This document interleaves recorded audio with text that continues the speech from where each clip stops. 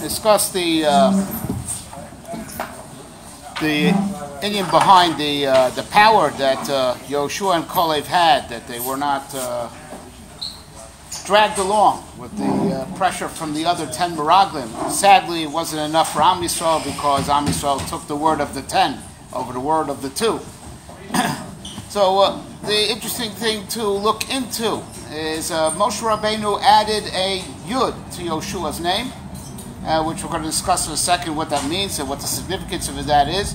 And Calev, Chazal tell us, Rashi brings it, he wandered off to daven by the Mara Samachpela, and that's where he drew his power from. So Yehoshua draws his power from the letter Yud, and Calev draws his power from the Mara Samachpela, and this is what helped both of them respectively, that they didn't get dragged along, with the eights of the Meraglim. Right. To understand this, we'll first discuss very briefly, right, the inyan that the Torah was given in the Midbar, even though mitzvahs, for the most part, many of them, only first went into being applicable in Eretz Yisrael. Why didn't HaKadosh Baruch Hu give the Torah in Eretz Yisrael, right, which is where all the mitzvahs apply? Right. The idea is like this, that it really has to do with the question why body and soul are two separate entities. Why did HaKadosh Baruch Hu make man just one integrated unit? Like an angel is 100% angel. It doesn't have two parts to them, two different distinct parts. And lahavdil, right, an animal, whatever, every inch of it is animal. The Adam is the one creature that is made up of two opposites, and the Neshama and the Guf. Why is that? So the Ramchal explains, in the Das Tunis, that to put it in layman's terms, when you have a deficit, the only way to solve a deficit is by bringing in resources from somewhere else. Right? This is what the Zkanim told David HaMelech when they came into him every morning. Said, "Am Yisrael tzrichim parnasa." The Jewish people need parnasa. So David said, "Well, l'chu is parnasu zeh mizeh." Well, do commerce with each other. So they told him, "Ena kometz mazbia sa'ari ve'ena bor mismalim michulyaso." Right. First of all, Am Yisrael has a big appetite and it can't be satisfied with a little. But aside from that, you can't dig up dirt from a pit to have dirt to fill in the pit. Right? When there's a deficit, the only thing you can't bring from the thing itself that's missing its own hashlama. You got to bring in from somewhere else. Right? And that's why David HaMelech comes to the conclusion they have to do milchemes reshus, a military campaign, right, to expand Eretz Yisrael, conquer other lands, and bring their resources in to solve the deficit. Now, what you're missing, you're missing. Right? You can't give yourself what you don't have. Right? So the hashlama has to come from somewhere else. The body that HaKadosh Baruch Hu gave us, right, is deficient and needs to be completed, needs to be perfected, needs to become more spiritual. Right? The body has not the resources from itself to give itself what it's lacking. What you're lacking, you're lacking. You got to bring it in from somewhere else. And the Eitzah for the Tikkun HaGuf is to have a neshama from heaven, a neshama that comes in from somewhere else totally and could import from where it comes from the resources that the body needs to complete itself and be mashlim itself and make itself immortal. And just like that's true in the individual, that the guf needs a neshama from a different place to bring in what the body doesn't have, and that's how the guf will have its tikkun. The same thing is true cosmically. To make olam hazeh, which is the physical world, where the body is from, to make it perfect, right, to make it the utopia that's supposed to metamorphosize into, you got to bring down a Torah from heaven. Right? And the Torah from heaven is going to infuse into the earthliness what the earthliness doesn't have. The fact that the Torah was given in the desert shows that Torah is not of this world. It's from somewhere else. That's why it couldn't be given within civilization, because Torah is coming from a higher place. And that's why it could fix the world. It could fix the world because it's not earthly. And it could give the earth what it doesn't have. So the giving of the Torah reflected what Torah is about. It's something otherworldly. The desert is not this world. No one lives in the desert. Desert is desolate. It's not really this world. Torah is given in the desert to show what it is, and then the Torah is actually imported and grafted onto Eretz Yisrael, right? And through being grafted onto Eretz Yisrael, that's how it enters the whole world. As it were, Eretz Yisrael, why it's called Eretz HaKodesh, or Eretz HaChaim, like Nishmas Chaim, because Eretz Yisrael is the intermediary point on the globe that can receive. It's on the frequency to receive Kedusha and to receive the spiritual, and by the spiritual entering Eretz Yisrael, from there it spreads to the rest of the globe. And that's why the whole globe is always obsessed with what's going on in Eretz Yisrael, because Eretz Yisrael, people subconsciously sense it's the center. And Kedusha enters physical reality through Eretz Yisrael, and from there it spreads everywhere else. Which means that Torah and Eretz Yisrael have like a body-soul relationship. Right? Eretz Yisrael is the body that could be Makabel, the Chaim, right? The Nishmas Chaim of the Torah. Right? You know what also has that type of relationship? The Zohar says in Parshas Chayei Sarah, Dafka on the Psukim, talking about how Avram bought Marasa Machpelah, right, to honor Sarah and to eulogize her. Everything that goes on over there. Says the Zohar right there in the Medrash Hanela that the Neshama and Guf, the spiritual and the physical, have a male-female relationship, where the Zohar, right, the male is mashpia, he emanates, and the woman is the receptacle that receives. It's an amazing thing about Marasa Machpelah. Right, the whole story in Parshas Chayei Sarah. It is the first Levaya in history. Right? Until then, you had 2,000 years of world history. It just says, Vayamos, Vayamos, Vayamos, and this guy died, and this guy died, and that guy died. Doesn't talk about a single honorable hesped or kvura. Not only that, there's hardly a woman mentioned by name, as far as I know. Only there's 3 women mentioned in history prior to Sarah Imenu.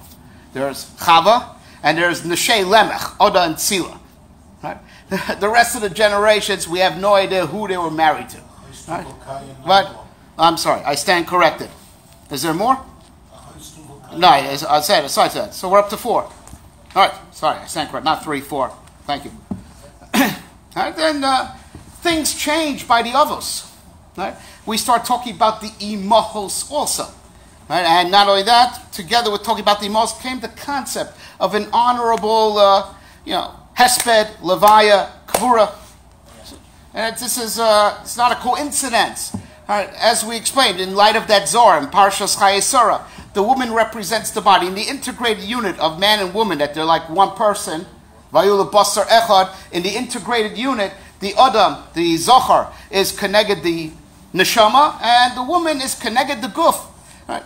When the Avos started creating a new type of humanity that becomes Am Yisrael, one of the things that gets revealed is Kedushas HaGuf, that the body is holy also. Right?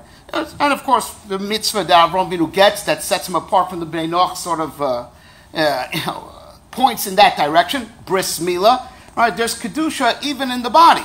And as a function of Kedushas HaGuf that's revealed, right, so we also see, as it were, the sanctity of the woman. Until now, the woman was like tuffle totally, right, to the Zohar, not even mentioned by name, except for 4 cases in history, like Rabbi Kivelevitz pointed out. Right, now, the Imos get very honorable mention, because Kedushas HaGuf, which is the Indian of the Nekeva, is revealed. And this all happens together with revealing the idea that there's a special country, Eretz Yisrael. Avraham Avinu's mission starts with Lechcha, Me'aretz Avotcha Betcha, El Haaretz Asher Areka. All these concepts are parallel. The Kedusha that there is in Gashmias, the Kedusha that there is in Oretz, the Kedusha which there is in Guf, which is represented by the woman. And so Marasa Machpelah, which is the first time to honor the body that died. That the honor, you don't just throw it in the garbage. Right, to give honor to the Guf because it's a kli that was makabel from the neshama. Right? And that idea is represented by the woman. Right?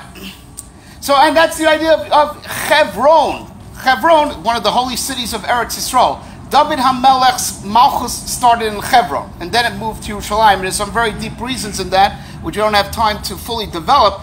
But suffice it to say, Hebron is Miloshen Chibur. And even though it's a graveyard, and that's what Chazal say, that even Hebron, which is, as it were, the worst real estate in Eretz Yisrael at the time because it was set aside for graves, is even 7 times nicer than Tzoan Mitzrayim. right? That in Eretz Yisrael, Hebron, it's revealed the chibur that there is between the ruchnius and the gashmius, which is the chibur between the soul and the body, which is all paralleled by the chibur of a zachar and a nekeva when they become and they're joined together in holy union, zachu shchina shruya beineim, and that's kayadua. You know, the Gemara says in Menachos, ki b'ka Hashem tzur alone, with the name Ka, Yud and Hey. HaKadosh Baruch Hu fashioned two worlds. He made the higher world with the letter Yud. He made this world, Olam Hazeh, with the letter Hey. Ish has the Yud, because he represents the neshama. He's representing, he has his own neshama and guf, but in the integrator, he's representative of the neshama that came from the higher world. And the Isha, who has the Hey, is representative of the guf that's from this world. And the two together make up the divine name. They're meant to fit together like the pieces of a puzzle, that what sticks out over here fits and fills in what's missing over there, that the one completes the other, and that's how they fit together as an integrated unit. And that's the relationship between Torah and Eretz Yisrael. And that's what it means, that Moshe Rabbeinu added to Yehoshua's name the letter Yud.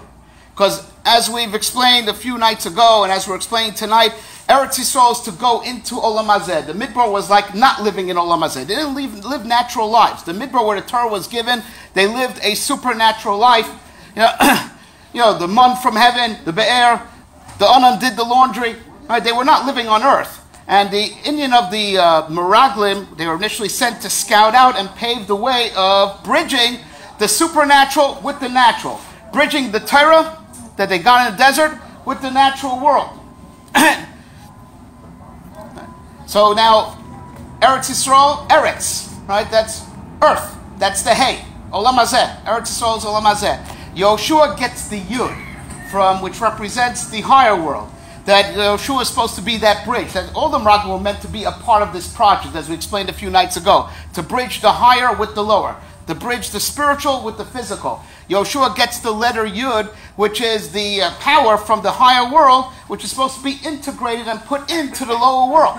Now, Calev, where did he get his strength from? He got his strength from Ma'aras HaMachpelah. Not a coincidence. Everything we spoke about. Ma'aras HaMachpelah, Hebron, Chibur, that shows the big transition that Gashmias and the body is meant to receive from Ruchnias. That's the whole story of Chayei Sarah. The body's not something you just throw away after it expires, like an old piece of machinery. It's something holy because it absorbed from Kedushas HaNeshama. That's why it deserves an honorable hesped, an honorable kvura. Right? And that's what Hebron shows was all about. Hebron Miloshen Chibur, to show that the bond between body and soul is permanent, and that's why that body is destined to get up again at Tchiyas HaMesim. One other reason why it's called Ma'aras HaMachpelah, right?